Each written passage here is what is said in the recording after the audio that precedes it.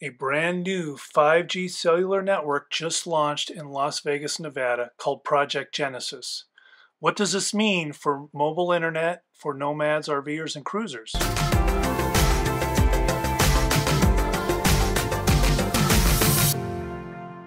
Hi, I'm Andy with the Mobile Internet Resource Center.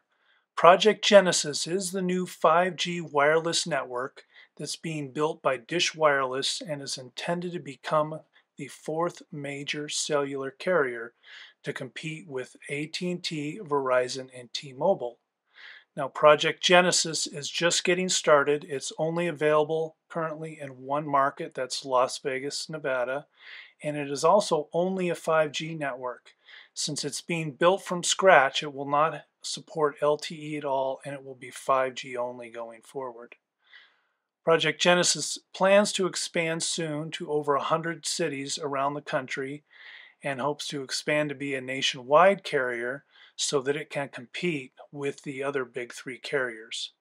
Now, Project Genesis and Dish Wireless, this project came out of the merger between T-Mobile and Sprint.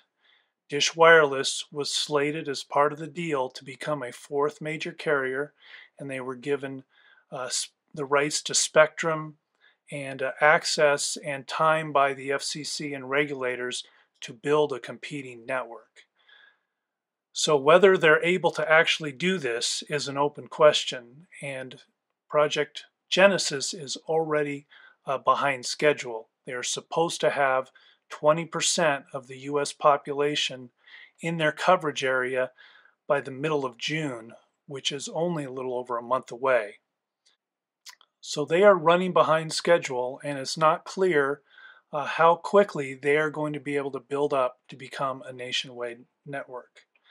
But for mobile internet users, especially nomads, RVers, and cruisers, Project Genesis isn't going to be a big player for probably a couple of years to come, because they're going to require a lot of time to build out a nationwide network, and initially they will be concentrating on urban areas to provide coverage for the most population they can, and then we'll be expanding into rural areas after that.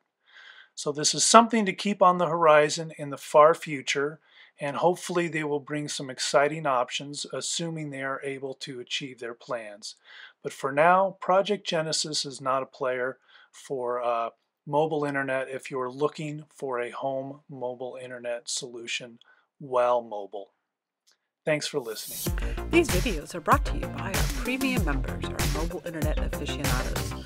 They make it possible for us to track this news and create these videos. If you like this video, please give it a thumbs up, leave a comment, subscribe to our channel, or better yet, consider becoming a member yourself.